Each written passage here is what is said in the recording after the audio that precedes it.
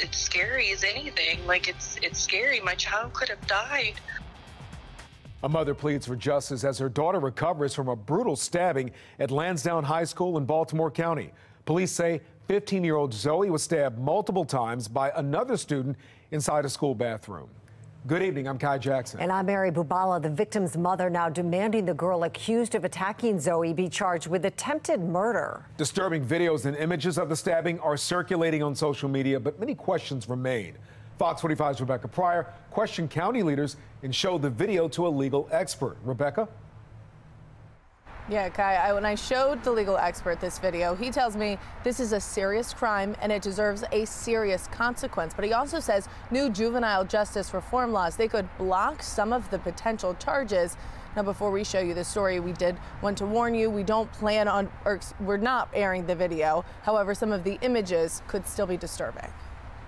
I don't want something like this to ever happen again. A passionate plea from a mother who almost lost her child. She was trying to kill my baby. Amber Holt speaking with Fox 45 from the hospital as her 15-year-old daughter Zoe recovers in the ICU.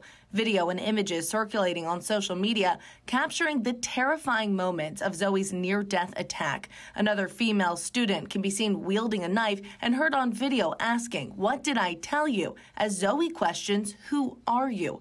Holt is now demanding attempted murder charges, claiming her daughter was stabbed at least 10 times. He was stabbing her to kill her, not just to prove a point, but to kill my daughter. And that infuriates me. Even without having seen it, I can tell you that it is egregious and it's completely unacceptable. Baltimore County Executive Johnny Olszewski not willing to watch the video on camera or say what exactly the charges should be. Although he does say he expects the county's top prosecutor, Scott Schellenberger, will send the message these actions will not be tolerated. I think whatever the fullest extent of the law would allow for, we would expect to see that happen. It's a little difficult to say that the intent wasn't to commit serious bodily injury, which would satisfy first-degree assault and potentially attempted first-degree murder. But according to former city prosecutor Jeremy Eldridge, new juvenile justice reform laws could block certain charges depending on the suspect's age, tying the hands of a prosecutor. I think community members in Baltimore County, in light of the uptick in violence in the Baltimore County school system, are probably having some heartburn over the legislative changes to at what age juveniles can be charged with crime.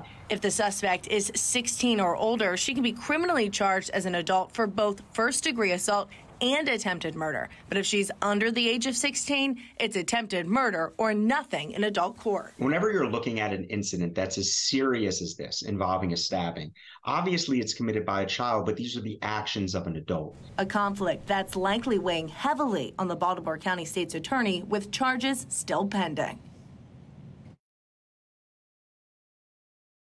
Attorney this afternoon, he tells me that the suspect is still being evaluated in an area hospital, and until that evaluation is complete, he will not be commenting or issuing any charges. Reporting live in Baltimore, Rebecca Pryor, Fox 45 News.